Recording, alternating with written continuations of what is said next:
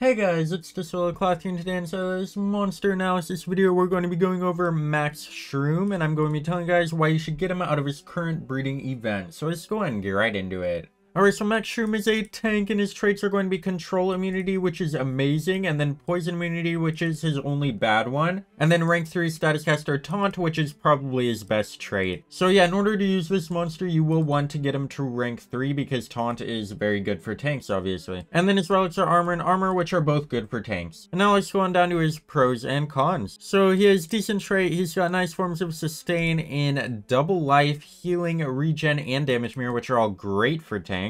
He also has the second highest life stat in the Abyssal Era, which doesn't really matter. He also has good relic slots for a tank, and he has access to poison and toxins for tortures, which are both great. And his cons are Taunt is just an effect, which is true, so it can be removed. It is a status caster. And then weak to reverse healing. Taunt is bypassed by Pierce and Cold Blood and bad speed. So his weak to reverse healing is kind of not really a problem. Not many monsters use reverse healing nowadays, so that doesn't really matter. But Taunt is bypassed by Pierce and Cold Blood. That is a problem, but that's just his counters. And then he has bad speed, which isn't really a problem for a tank, honestly. Now let's go on down to his moveset. So he does have a 50% damage mirror with self-taunt, which is pretty good. He also has an AoE of poison and toxins, which is really good. He has a self-double life with a 30% heal, which is really great. And then he also has another damage mirror with 30% heal or a 10% heal with 0 cooldown. But I would definitely go with the damage mirror. So he has some pretty great tanking moves right there. The damage mirrors are amazing, and you have multiple of them that you can put on, so that when one is cooling down, you can put on the other if you get hit. And then he also has the poison and toxins to just chip away at the enemies, which is great. And then he also has the self-double life with heal. And of course, the double life will make the damage mirror give you even more health. And it also heals to help you not die, which is really great. So yeah, he's got some really great tanking moves. If you can get a support with like negative effect removal or something, that will make him really good. And yeah, that's pretty much all I have to say about Max Shroom. Definitely get him out of the current breeding event. He is completely free right now. So yeah, just go ahead and get him. He's very easy to get. And I'll see you guys in the next one. Over to like, share, and subscribe. Goodbye.